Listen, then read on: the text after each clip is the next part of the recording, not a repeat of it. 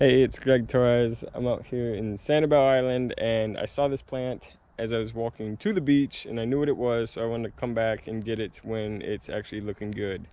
And what we have here actually is this beautiful white flower. This is Ipomea alba.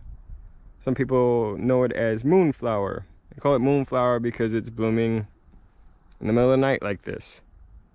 It's a typical Ipomea, which is a morning glory. It's in the convolvulvaceae family of plants, the morning glories. It's a tough word.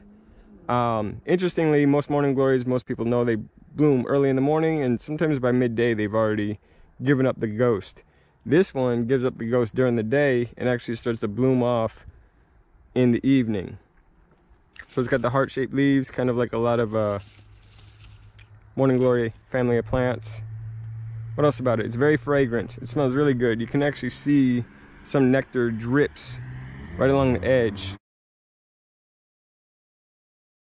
It's white like this, and oftentimes white flowers are attractive to moths, which again, at nighttime, a lot of moths are out at night, and so it makes sense that this would be white, fragrant, to attract the moths. You can see a lot of pollen here, and the stigma is this little piece sticking on the end here.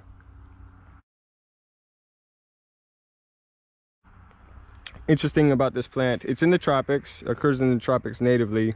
So here in South Florida, it makes sense that it grows here, but it's also in South America and Central America as well. Now in Central America, this plant has proved very useful. The sap from this plant particularly, Ipomea alba, was mixed with another plant sap, Castilla elastica, the Panama rubber tree. If you mix these two plants, it actually forms a really good rubber. The rubber tree sap alone it's not very soft, so mixing the two saps actually occurred 300 years before Goodyear figured out vulcanization, the process to process rubber artificially.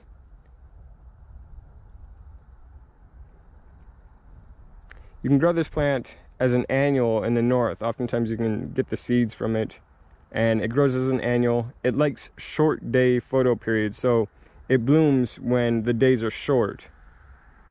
So consequently, this plant, if you're growing it in the northern climes, it will only bloom like late in the summer, heading towards fall, and then it kind of dies because it's not very cold hardy.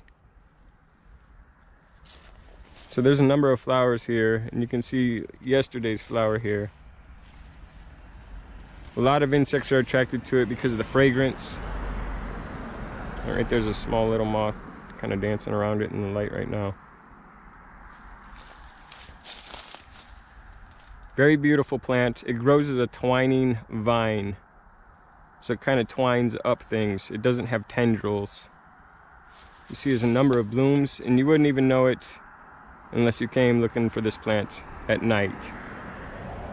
So again, moonflower, Ipomea alba, grows in the tropics primarily, and gosh, it is so gorgeous. Oh look here, we've got a little ant, of course. Anywhere there's nectar, ants are usually around.